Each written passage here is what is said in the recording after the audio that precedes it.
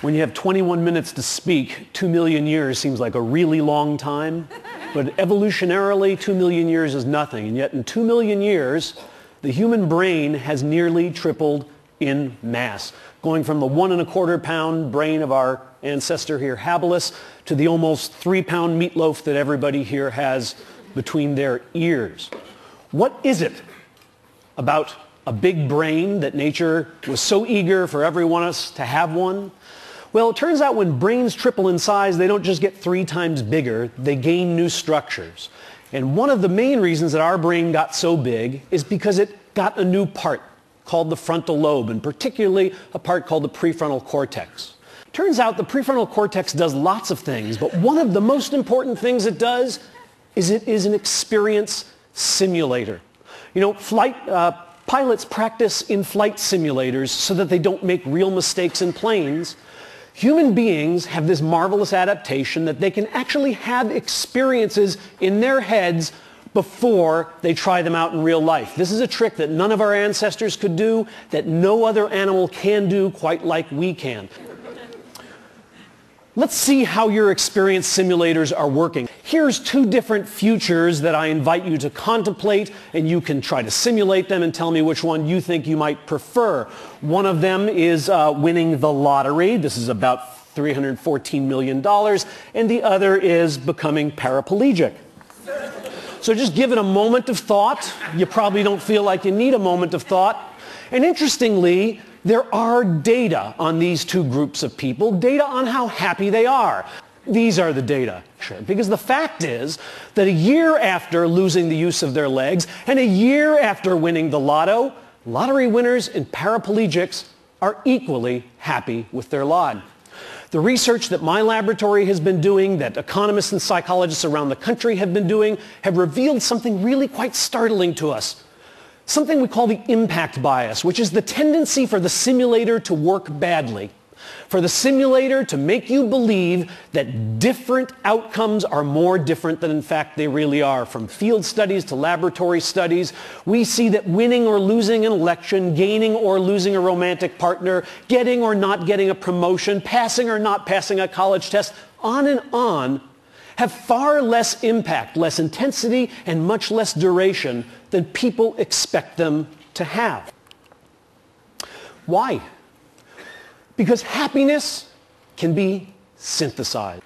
Human beings have something that we might think of as a psychological immune system, a system of cognitive processes, largely non-conscious cognitive processes, that help them change their views of the world so that they can feel better about the worlds in which they find themselves.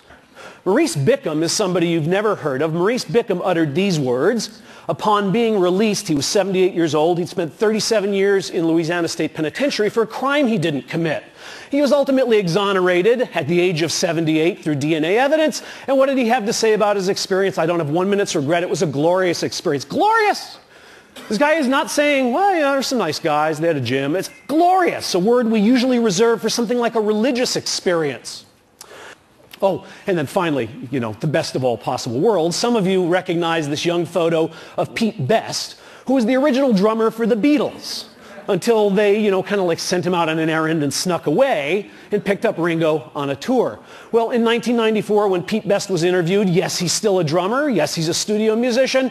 He had this to say, I'm happier than I would have been with the Beatles. We smirk because we believe that synthetic happiness is not of the same quality as what we might call natural happiness. What are these terms?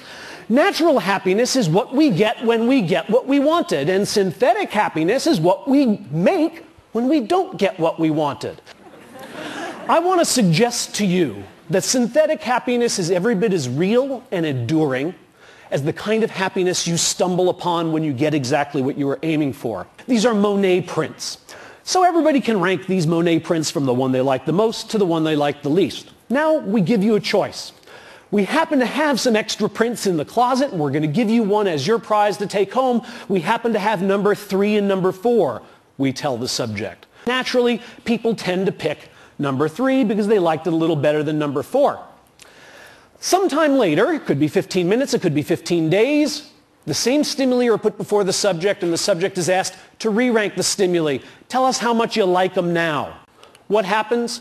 Watch as happiness is synthesized. This is the result that has been replicated over and over again. You're watching happiness be synthesized. Would you like to see it again? Happiness. The one I got is really better than I thought. That other one I didn't get sucks. Had anterograde amnesia. These are hospitalized patients. Most of them have. It turns out that freedom, the ability to make up your mind and change your mind, is the friend of natural happiness because it allows you to choose among all those delicious futures and find the one that you would most enjoy. But freedom to choose, to change and make up your mind is the enemy of synthetic happiness. And I'm going to show you why. The psychological immune system works best when we are totally stuck, when we are trapped. This is the difference between dating and marriage, right? I mean, you go out on a date with a guy and he picks his nose. You don't go out on another date. You're married to a guy and he picks his nose. Yeah, he has a heart of gold, right? You find a way to be happy with what's happened. Now, what I want to show you is that people don't know this about themselves, and not knowing this can work to our supreme disadvantage. Here's an experiment we did at Harvard. We created a photography course, a black and white photography course, and we allowed students to come in and learn how to use a darkroom. So we gave them cameras, they went around campus, they took 12 pictures of their favorite professors in their dorm room and their dog and all the other things they wanted to have Harvard memories of. They bring us the camera, we make up a contact sheet, they figure out which are the 2 best pictures, and we now spend 6 hours teaching them about darkrooms, and they blow 2 of them up and they have 2 gorgeous 8x10 glossies of meaningful things to them, and we say, which one would you like to give up? They say, I have to give one up? Oh yes, we need one as evidence of the class project. So you have to give me one, you have to make a choice, you get to keep one, and I get to keep one. Now, there are 2 conditions in this experiment. In one case, the students are told, but you know, if you want to change your mind, I'll always have the other one here, and in the next 4 days before I actually mail it to headquarters, I'll be glad to, headquarters. I'll be glad to swap it out with you. In fact, I'll come to your dorm room and just give me an email. Better yet, I'll check with you. You ever want to change your mind? It's totally returnable. The other half of the students are told exactly the opposite. Make your choice, and by the way, the mail is going out, gosh, in 2 minutes to England. Your picture will be winging its way over the Atlantic. You will never see it again. Now, half of the students in each of these conditions are asked to make predictions about how much they're going to come to like the picture that they keep and the picture they leave behind. Other students are just sent back to their little dorm rooms, and they are measured over the next 3 to 6 days on their liking and satisfaction with the pictures. And look at what we find. First of all, here's what students think is going to happen. They think they're going to maybe come to like the picture they chose a little more than the one they left behind. Wrong-o. Bad simulators. Because here's what's really happening, both right before the swap and 5 days later. People who are stuck with that picture, who have no choice, who can never change their mind, like it a lot. And people who are deliberating, should I return it? Have I gotten the right one? Maybe this isn't the good one. Maybe I left the good one, have killed themselves. They don't like their picture. And in fact, even after the opportunity to swap has expired, they still don't like their picture. So here's the final piece of this experiment. We bring in a whole new group of naive Harvard students and we say, we're doing a photography course and we can do it one of 2 ways. We could do it so that when you take the 2 pictures, you'd have 4 days to change your mind. Or we're doing another course where you take the 2 pictures and you make up your mind right away and you can never change it. Which course would you like to be in? Duh!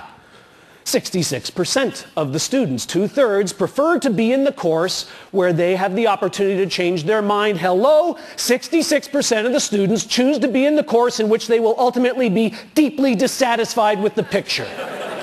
Because they do not know the conditions under which synthetic happiness grows.